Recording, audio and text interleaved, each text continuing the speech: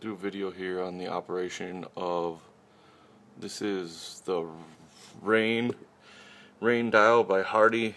Also, Irrigation has the same controller, I believe, called the quick dial. You're going to use this switch for off, and it will not run, and it will shut down any zones that are running.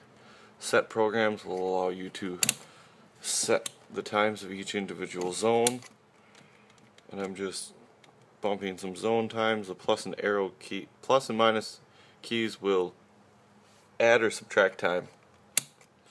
Each zone is going to be represented by a number here on the dial.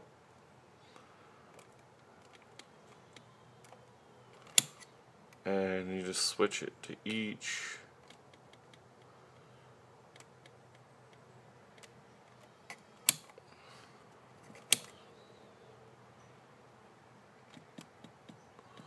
Use to add some times.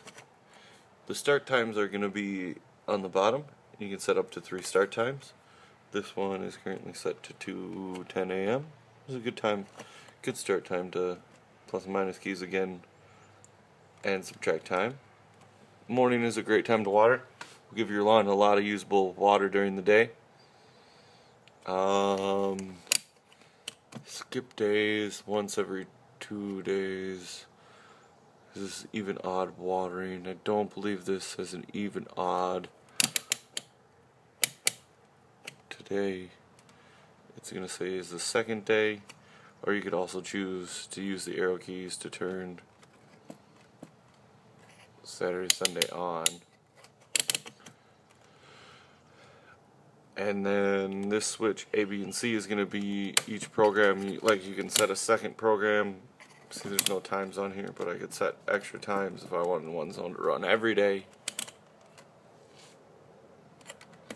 And if you go to your first start time like that and have it in the run position, all the programming is done in the set position.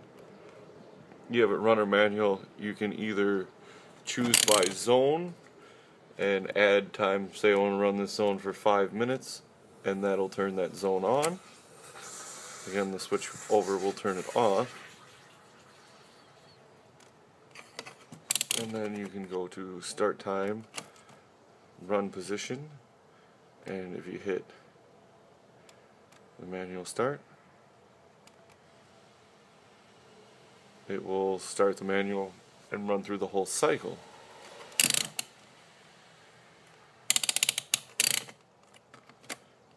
And that's pretty much it for this controller.